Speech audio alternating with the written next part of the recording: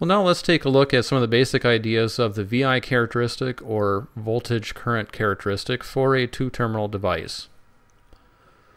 We're showing a generic two-terminal device that would have a voltage across its terminals and a current passing through the device. The current and the voltage indicate external behavior of the device that we could actually observe and measure. Now, let's plot the current I as a function of the voltage V. And this plot is what we call the VI characteristic. Now, for linear devices, their behavior will be of this form. This is kind of like our generic linear equation for a line, y equals mx plus b.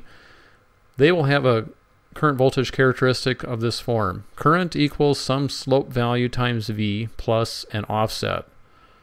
But how do we ascribe some meaning to slope and offset here? Well, recall that Ohm's law says that v equals I times r. Let me rewrite this as I equals 1 over R times V, and we might recall that the reciprocal of resistance is conductance, given by the symbol G. Therefore, the slope of our line is conductance. Now, the idea of offset, let me come back to that in a little bit. So I'll take the offset off, and we will have I equals G times V.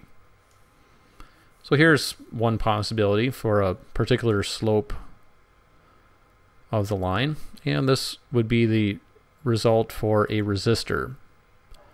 Now, as you vary the resistance, say to make it have increasing conductance, which would mean lower resistance, and then ultimately getting into the situation where the slope is infinite, which would correspond to a zero resistance device or a short, that would be one extreme of the resistor value. The other extreme is where the conductance equals 0, and in this case we have an open circuit. So you can see that as we vary the slope, we get different situations for resistance. Now let me come back here and go with this idea of zero conductance, and I will then add an offset called I sub s. So that would then lift up this horizontal line, and we would then get the characteristic for an ideal current source. All right, so that was a number of possibilities for linear devices. Now, a nonlinear device would have a characteristic which is not a straight line. And there's a lot more nonlinear devices than linear devices out there, actually. This idea of slope really comes in handy at this point because it indicates that the effective resistance of the device changes for different values of voltage and current. So we might see the high, low, and medium effective resistances as I've indicated here. Now let's switch gears here a little bit and talk about device power. Recall that device power is the product of its voltage and its current.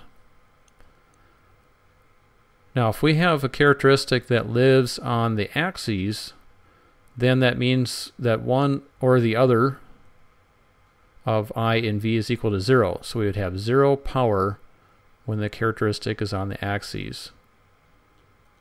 Now, supposing we are far away from the axes, that is, both V and I are relatively large values. So high power means you're far away from the axis. More specifically, power greater than 0 tells us that the device absorbs power.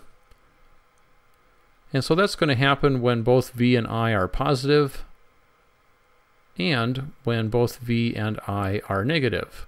So we think of that as quadrants 1 and 3. When power is negative, then the device delivers power, and that would be in these quadrants here, 2 and 4.